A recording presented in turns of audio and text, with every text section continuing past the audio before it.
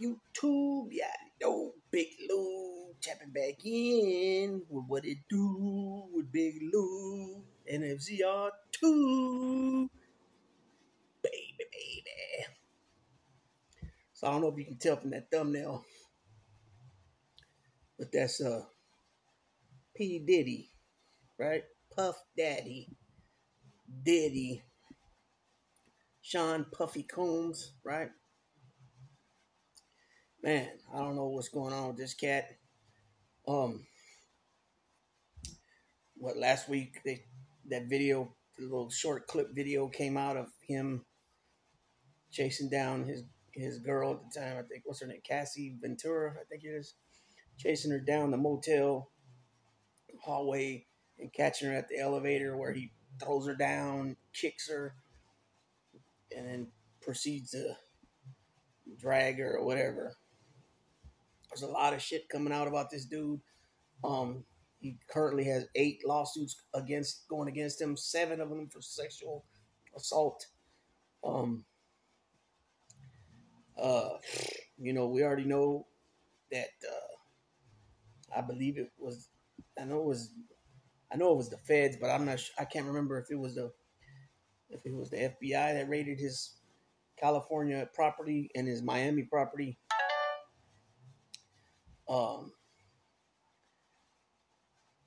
Yeah, because it had to be either the DEA, the ATF, or the FBI that raided his house. Well, I'm going to get to an article right here in a minute, but supposedly they confiscated a lot of stuff, and what I seen reported today on TV.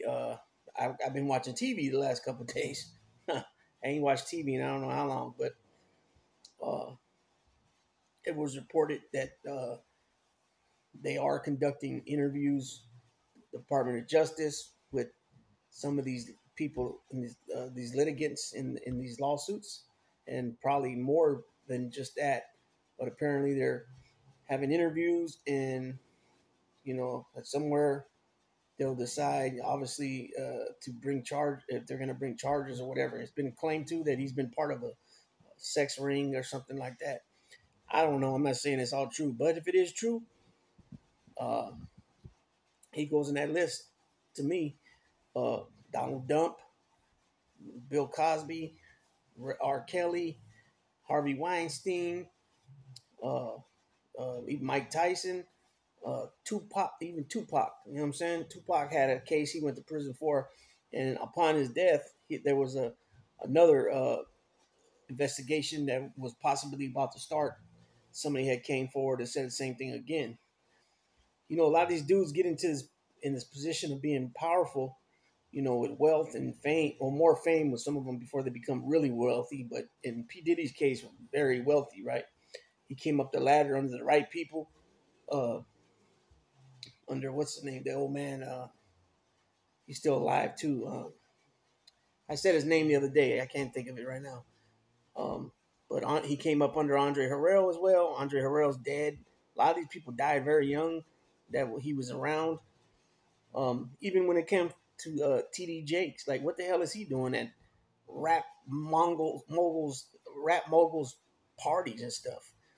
He got no business being around that stuff, period.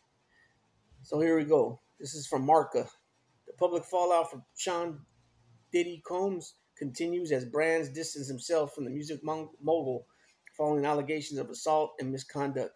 Oh yeah, that's right. Peloton, they removed all his music from their playlist.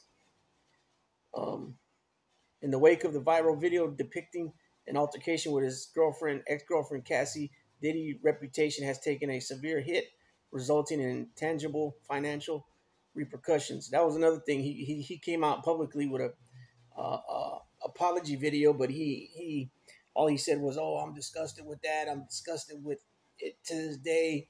But he made no, like, it was. I guess he got it done for what he was trying to do, but it was very weak. A lot of people critiqued it. Excuse me. He didn't say nothing about her name or anything. It could be because of the lawsuit, maybe. One notable development is the decision by America's Best Contacts and Eyeglasses to halt sales of Diddy's Sean John frames. According to TMZ, the eyewear retailer has removed the frames from both physical stores and its online platform. While a specific reason for this action has not been disclosed, it underscores the impact of Diddy's tarnished image on his business ventures. That's gotta hurt, right? Because I don't think he's really in the music business no more. He's moved on to like alcohol and different things. Oh, here we go, right here. Peloton, the popular fitness company, has taken steps to distance itself from Diddy after a member of the company's private Facebook group called for the removal of Diddy's music from the platform. Peloton responded by pausing the use of his music and removing the Bad Boy Entertainment Artist series from its classes. This move reflects a broader trend of companies reevaluating their associations with Diddy in the light of the allegations against him.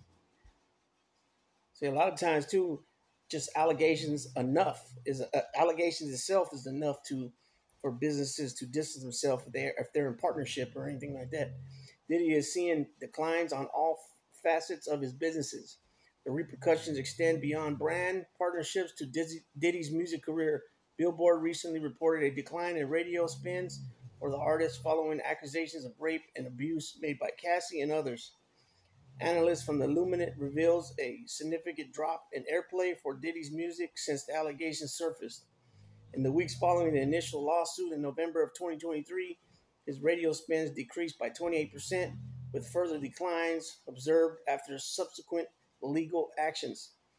The latest data from March 2024 paints a bleak picture for Diddy's music career, with a staggering 88% drop in radio spins and 83% decrease in audience reach since mid-November.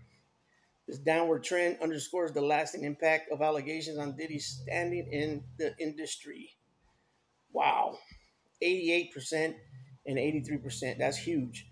As Diddy grapples with the fallout from these allegations, the financial implications serve as a stark reminder of the real-world consequences of his actions. With brands distancing themselves and radio spins plummeting, the road to redemption appears increasingly challenging for the once prominent music mogul. So yeah, you're talking 88%, 83%. That's not far from 100%. You're talking about every 8 shots that every 8.5 shots you take, you're missing. You know what I mean? Every 10 shots you take, you're missing at 8.5 shots. You know what I'm saying? Or every 100 shots you take, you're missing 88 of them and 83 of them. That's a big hit, right? So, and he's not. I don't think he's made music in a while. I'm not really sure where Bad Boy is right now. Like, I don't think they're actively making music. Like I said, I know he's moved on to other business ventures. Like, I think he even had. No, I think that was 50 Cent had the water. I know he's got alcohol and some other things, the eyeglasses, and he's got the Sean John. I know that. And he's probably got his hands on a bunch of other stuff. This dude's a multi-millionaire. He's not just worth, 5-10 million. This dude is worth probably, I'm not sure if he's a billionaire. He could be close to a billionaire. I'm not really sure, but he's worth hundreds of millions. That's hundreds of millions. That's for sure. Just goes to show you can't be, people get to this power level, like Donald Trump, for example. He's almost 80 years old. He's always had it his way. He's always ran things his way. Everything had to be ran his way through. Everything went through him, had to be ran through him. And now he's in court. He ain't gonna do what he wants in the court, and that's why he comes out with this rig shit and this and that, and this is the same way the New York law has been for 100 years already. The way defendants have to fight their cases. He's nobody special. You know what I'm saying? Even though he thinks he's special, he's not special. He's a piece of shit that likes to fucking touch women, grab them, and do other kinds of shit with them. And you can say, that was just talk. That was just locker room talk. Bullshit, because when he did his deposition, when they brought up that tape, when he that tape with Billy Bush about grabbing women by their privates, when they asked him about it, he didn't say, that was just locker room talk. No, what he said was, when you're a star, you can do that. he said fortunately and sometimes unfortunately. So there it is. There, he thinks he's special, and he thinks he can do what he wants, and he's learning now he can't do what he wants, and he's got to be held accountable. Don't bitch and complain about, oh, I can't get a fair trial in New York. Then don't commit crimes in New York, then, fool. It's that simple. Keep doing your crimes in fucking Florida, where they'll, what I'm saying, help you out along the way, like what Judge Lane Cannon's doing, somebody that's very unqualified for the position. And that's more of what we'll see. And this ain't even about him, but these people, birds from the same feather, flock together. Lawrence Taylor, he's another one. You know what I'm saying? They're sick people. They're sick people in the head, and they're just they don't belong. Carl Malone's another one, even though he's never been caught or he's never been arrested, but he had a kid from a teenage girl. You know what I'm saying? It's some sick shit, man. And with that being said, I'm gonna go ahead and close on out on this one. I got another one coming back to back on this one, maybe two, boxing, and then maybe a baseball one. So with that being said, Big Lou tapping out, baby, baby.